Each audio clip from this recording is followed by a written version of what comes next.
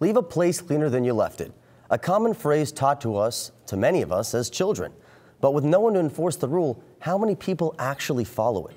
Cronkite News reporter Nicole Hernandez spoke with volunteers in the Coconino National Forest who say the government shutdown left the ranger station trashed. Red Rock Ranger Station in Sedona stood empty and trash-ridden for weeks. Yeah, I was really disappointed. I was very disgusted when I saw that. Arizona Natural History Association, or ANA, is a nonprofit organization that runs a gift shop at the ranger station.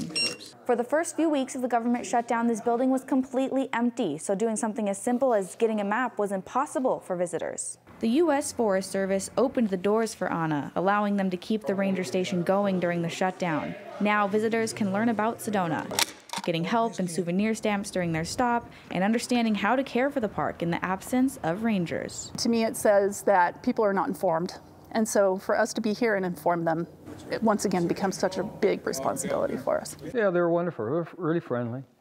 Volunteers, huh? It's like they're happy to be here. You're very welcome. The ANA employees who normally get paid for their work in the stations are going without a paycheck. And since they aren't federal employees, they won't get back pay.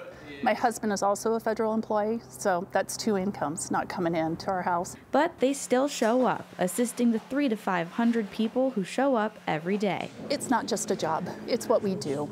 In Sedona, Nicole Hernandez, Cronkite News. Volunteers stress that educating visitors is important, especially those who come from out of the country and don't know anything about the current government shutdown.